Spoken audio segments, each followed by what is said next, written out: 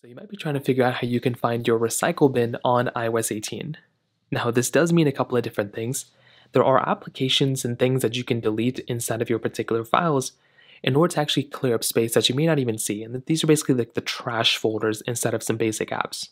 So number one, your Photos application does have a built-in kind of trash can inside of it. So if you're going through and if you're deleting your apps or deleting your photos, what you may just want to do is you want to swipe down until you get into this page, and you want to go ahead and find recently deleted. So tap on recent deleted, and in this particular panel here, you're going to want to basically delete everything inside of this page. So all these photos and videos and all that stuff, what you're going to want to do is you want to go and basically delete everything that's inside of here, because that is basically going to go through and allow you to basically empty the recycle bin of your Photos application. The same thing goes for messages. Inside of messages, you may have all these messages that people are sending you. But if you want to, you can go through and delete your, recently deleted messages by clicking on the edit button up here.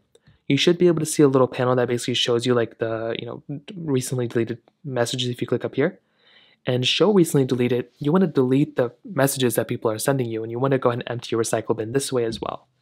So tap into here, delete your messages, and that's another thing you can try doing as well. On top of that, your Files application also has a trash section as well. I can't even speak today. So you want to go inside of your Files application here, click on Browse, and there can be a little icon somewhere that shows you your trash. You may want to go and see if that's available here. Sometimes you may have it. So delete those files, delete everything associated with that as well, because that's another important thing. And inside of your applications, things like Snapchat and Instagram, there might be a way to delete your cache inside of those files as well. You can basically empty your recycle bin from your iPhone that way as well. So those are basically the main ways to go and do it for the most part. If you have any other thoughts or questions, let me know in the comment section below. Hit the like button, that would mean so much, but definitely hit that subscribe button. More importantly than everything else, I love every single one of you guys. Hopefully I'll catch you guys in the next video. Peace out till then.